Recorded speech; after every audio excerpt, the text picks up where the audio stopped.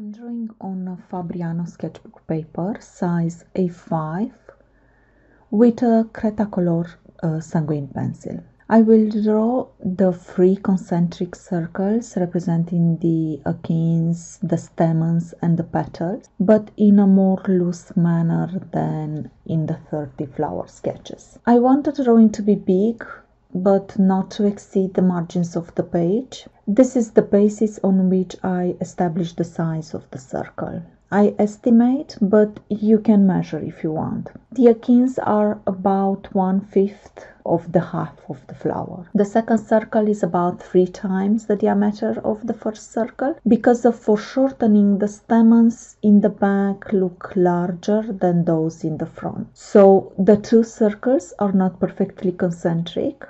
Therefore, I set up from the construction stage the point from which I see the flower. It's kind of difficult to do that later. The third circle, again, it's about 3 times the size of the second circle.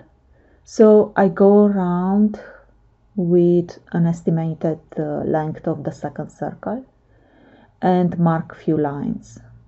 So this is fast, no geometrical instruments. We rely only on intuition this time.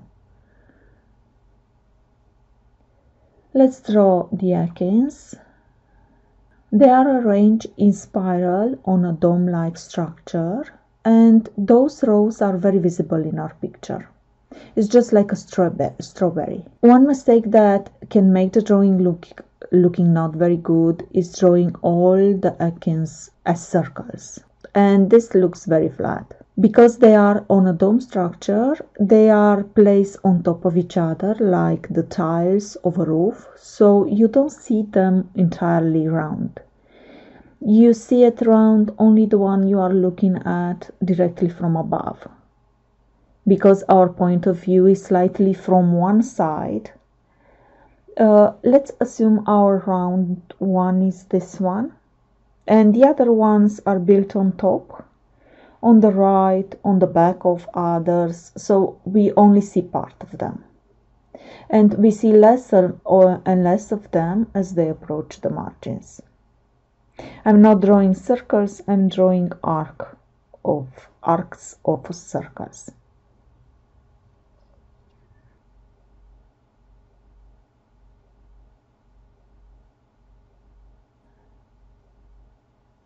Here the phone called and my hand startled.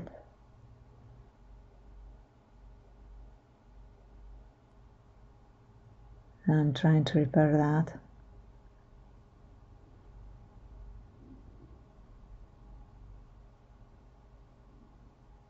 Also, don't feel the structure as a perfect circle. Draw a few achenes just outside or inside that circle.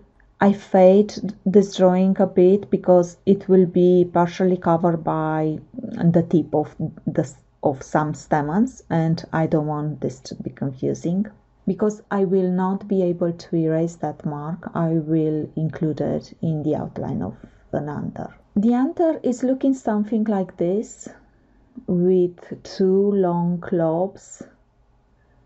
Not all the stamens, some look like they have lost the anthers.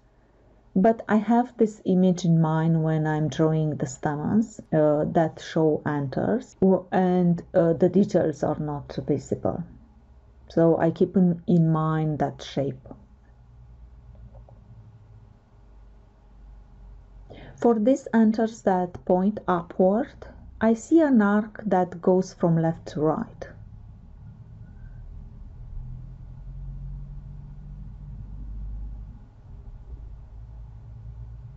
So I draw them along that line.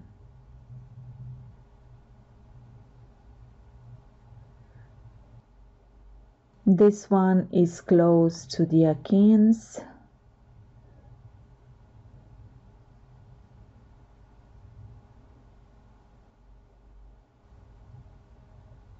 And here on the left I see another arc or diagonal that goes like that. And again I'm drawing the anthers along that line. And I have an anther that goes behind that line. So you can see I'm trying to place the anthers first, then add the filament. Also, I'm drawing first the anthers that are inside the construction circle I've drawn, then the ones whose tips are touching the edge of the circle.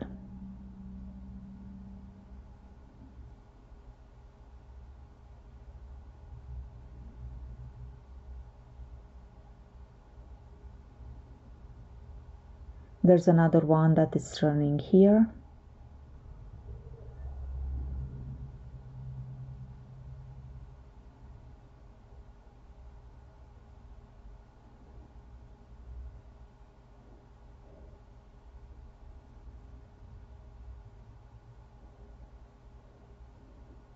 Always the shorter stamens first. Some of the anthers that are turning and twisting have really fine shapes.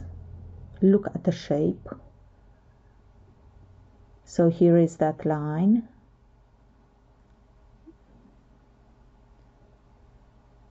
Now I can draw the long stamens behind.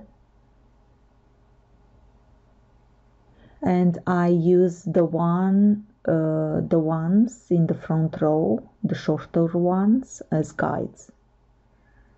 On some of them I exaggerate their tilting. I don't want them to look too straight. This middle of the flower is very much alive, and I don't want to kill that vivacity with my drawing. I'm keeping the proportions and structure, but I make some small changes where I can.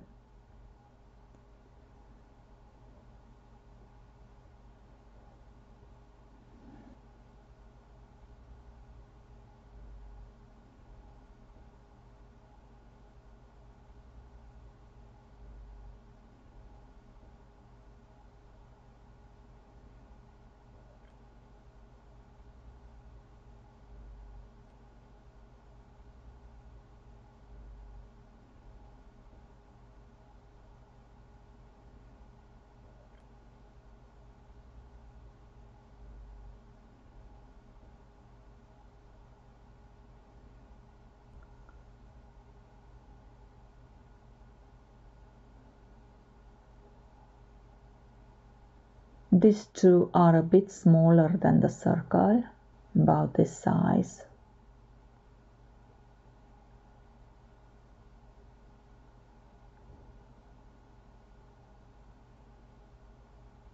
And these are longer again.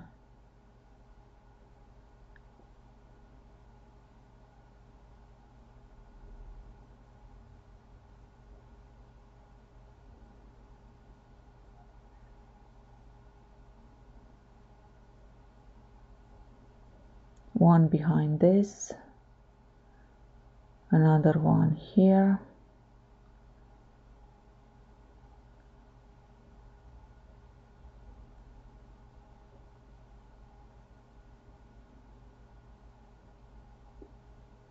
and two behind this one.